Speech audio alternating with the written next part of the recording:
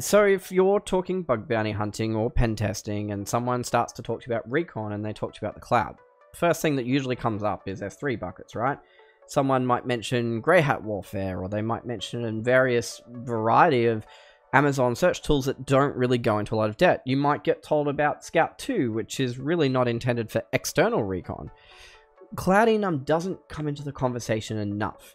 And the reason I love it so much is that it has taken this holistic view of the cloud. It's looking at Azure, it's looking at GCP, it's looking at Amazon, it's looking at permutations of what you pass it. You can go, hey, I'm searching for bug crowd, and you'll go look for Azure storage accounts. It'll look for S3 buckets still, and it'll go to that extra step of checking for vulnerability. It'll look for Firebase elements. It'll look into GCP. It does this amazing depth of recon, and it's worth having in your toolkit. And I really think it's important these days to talk about it because Amazon are doing a really good job of helping customers to be secured with S3 buckets. There's still going to be vulnerable buckets to find and help protect companies against, but it's a shrinking bug class with very good reason. There's a very good security team there doing good work, and you should, in your recon, always aim for maximum understanding of the attack surface that you've got. A lot of these other elements may not lead to impact, but they'll lead to better understanding of what you're approaching. So don't have a full demo for this one because, for the most part, the tool explains itself.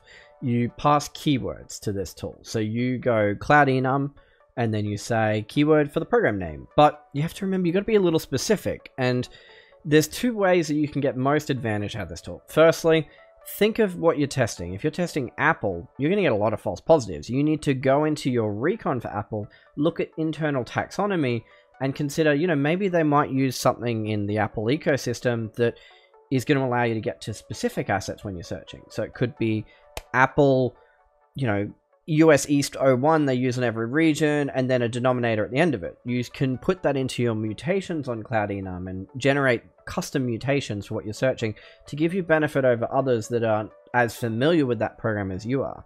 Likewise, you can look at the DNS grep project, which is a project I made for creating word list permutations for subdomain discovery, for new ideas for creating a better mutations list for this project, and starting to dig into, what kind of benefits can I add to the keywords that I'm passing. Don't just pass something generic. Try and look at how you can enhance that with something more substantial that's unique thought from your own research. So that's CloudEnum. I understand it's a bit of a quicker guide through. It's hard when there's a simpler tool that is fairly intuitive to use to do a deep dive, but I hope you dig into the project and you get some value. Please give initstring a follow, and if you have any ideas for CloudEnum, please contribute it to the project. There's a bit of a trend lately of new tools spinning off instead of contributing back to existing ones. This is one I think initstring is passionate about, wants to build further on, and the more support for this project, the more I think that's going to be a great thing. But in closing, likewise for myself, I just want to say thank you to everyone who's been sharing and commenting on this content. I've had some really nice messages this week, and I'm pretty passionate about content this year. I really want to grow in it, and just having that kind of thing does help. It's very easy in this industry to second guess everything that you do, and doing content is a scary thing because of that.